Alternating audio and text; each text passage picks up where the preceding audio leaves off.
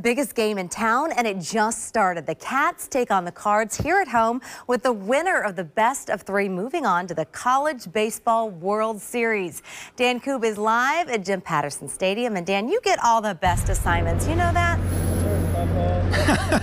It's true, Erica. I'm very fortunate that I get all these fantastic assignments, including one of the biggest baseball series perhaps in the history of the state of Kentucky. Just an hour ago, fans were piling into Jim Patterson Stadium. We've got red pom-poms, we've got blue-clad fans, but somehow, some way, between the vitriol of this rivalry, we stumbled upon some of the more civil fans I've ever encountered.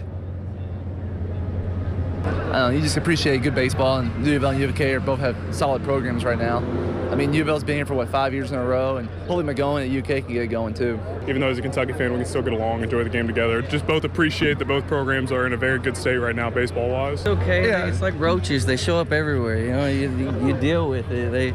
They're everywhere. You know, we could be in, like, across the country, and that one would show up. What do you think the atmosphere is going to be like inside? Crazy. I mean, this is the biggest baseball series in Kentucky, the state of Kentucky history. I mean, this is going to be awesome atmosphere. Looks like a lot of Blues getting in, more than what I thought.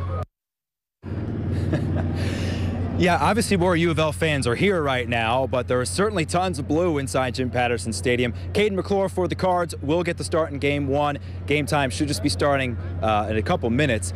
For the Cards, if they're able to win this three-game set over the weekend, they will be advancing to the College World Series for the third time in 5 years. If Kentucky is somehow able to win 2 games here in Louisville, they would advance to their first College World Series in 121 years of playing baseball in Lexington. We're live outside Jim Patterson Stadium. Dan Koob, WLKY News.